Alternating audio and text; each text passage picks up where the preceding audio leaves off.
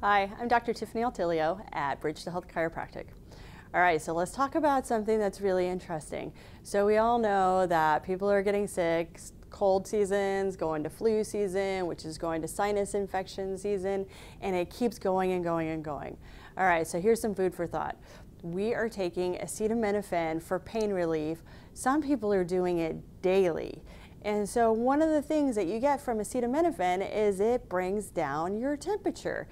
And one of the things our immune system does to stimulate it to function the way it's supposed to is bump up our fever. And we want a fever to say, hey, let's turn on the immune system. So if we are daily using acetaminophen for pain relief, but we're getting the co-effect, which we like to say side effect, decreased temperature, that could be affecting our immune system.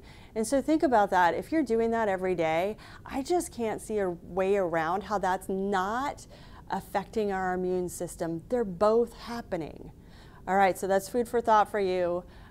What I'm suggesting here is don't use acetaminophen for everyday pain relief. Have someone check it out, figure out what the problem is, and actually solve it. Don't just Band-Aid it. Okay, have a great day.